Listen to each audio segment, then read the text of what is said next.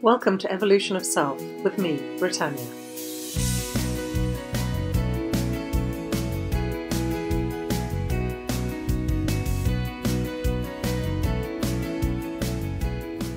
Hello. So today I want to talk about how people only treat you how you allow them to treat you. This was a lesson I learned a really long time ago. I was in an abusive relationship, and when I left, I was full of righteous indignation at how could they have treated me the way they did and blah, blah, blah. But part of my healing process, part of my learning and growing from it, was realizing that I allowed them to treat me the way that they did, that I was complicit in that relationship. A relationship is never a one-sided thing. It's never one person is mean and the other person is good. It's a dance that you do together. So if you're in a relationship with someone, be it a work relationship or a friend relationship or a romantic relationship or even with a child, and you're struggling because their behavior makes you feel bad about yourself, you have to understand that you are allowing it to happen.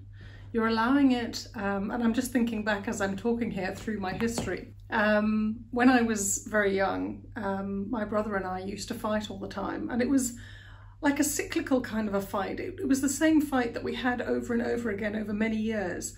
It normally started with him teasing me about something and me getting upset and oversensitive and getting hurt about it. And I remember my mother saying to me, you know, oh, for goodness sakes, Britt, stop being so sensitive. And I didn't know how to stop being so sensitive, because what he said or did really hurt me or upset me. And obviously, as I've got older, I've learned, hopefully grown a little bit. I think I'm still a very sensitive person. It's who I am. It's, I suppose, what makes me empathic. But I don't take what other people say in the same way. I don't allow them to hurt me in the same way that I used to. Partly because I understand people a lot better. I understand that when somebody's trying to hurt me, it's quite often because they're hurting themselves.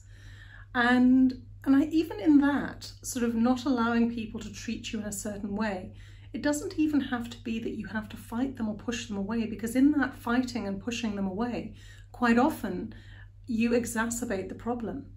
But for me, it was a deep understanding that when he was in a certain frame of mind, he got relief from trying to wind me up.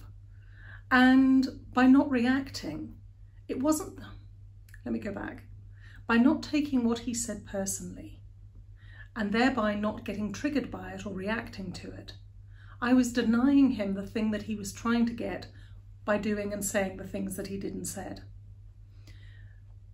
So for me, that change in not allowing people to treat me in a way I don't want to be treated wasn't so much as stopping them from behaving the way that they did, because that would have caused confrontation, and I'm really not a very confrontational person. It upsets me. I don't really like it. I don't enjoy it.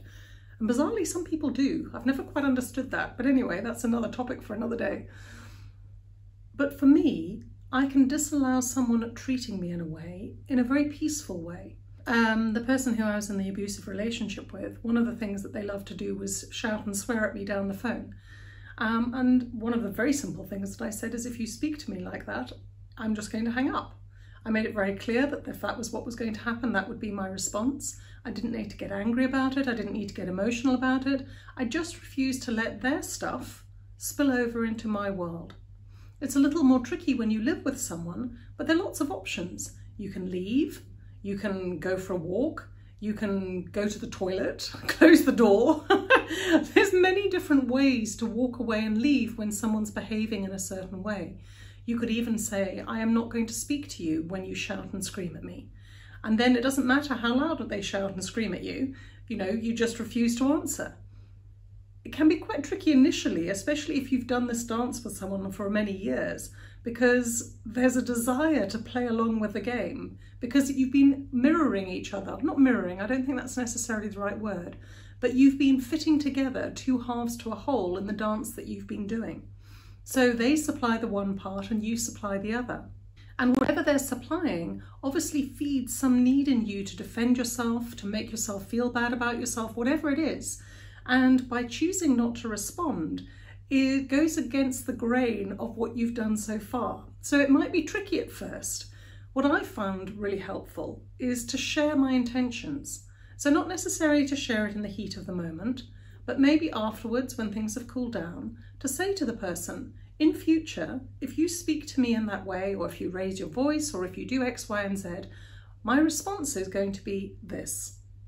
And then when it happens the next time, you've already stated what your response is going to be. You've done it in a calm way, you've done it in a quiet way, in a peaceful way. So when you choose to stick to what you've decided, it's not a surprise to the other person. However, that is not to say that they're going to take it lying down or that they're going to be happy about the way that you've done it. You might find, a little bit like a toddler tries out different types of behaviour to get the best reaction from their parents. Your person that you're in this relationship with, whatever relationship it happens to be, will try out other tactics because they want a response from you. And if the one that the hard, tried and true and tested method doesn't work, then they'll put another jacket on and try another method. They might try being nice, they might try finding things to criticise you about. They might start being sarcastic and trying to make you a joke. They might share that someone else has said something about you. They'll try a number of different tactics, but stick with it because what they're wanting is a response. And if you deny them that response, they won't have the satisfaction of you fitting into that dance pattern that they've been doing with you over the years. And eventually they'll have to change the behaviour because the only reason they're doing it is to get a reaction. No reaction, there's no point doing the behaviour. And then you can start working with it, and hopefully in quiet times when you're both not over emotional, you can choose different ways to tackle it and to interact with it. Obviously, if it's serious physical abuse, or even really serious emotional abuse, please seek proper help. I didn't actually realise that my relationship was abusive until I actually went to counselling to try and save the relationship. It was only then that the counsellor said to me, you do realise you're in an abusive relationship. I had no idea. I never felt like I was somebody who would be in an abusive relationship. I've always felt quite strong and quite self-confident, but I think it can happen to anyone. So if you're in any doubt, go and speak to a professional and find out and get support, proper support, in case that you put yourself in harm's way. But for the rest of us who are dealing with normal relationship issues, what I've been sharing with you should help. I hope you, and just remember that nobody deserves to be treated badly, not you, not anyone else. People should be treated with respect and with kindness, but only you can demand that. It's up to you to make sure that that is how you're treated and how you treat others as well. As usual, there's loads of links in the show notes below, links to my website if you want to contact me for coaching, links to my online courses, and links to the Ho'oponopono monthly clearing session that I'm going to be doing. So much love from me to you, and have a fabulous week. Bye-bye.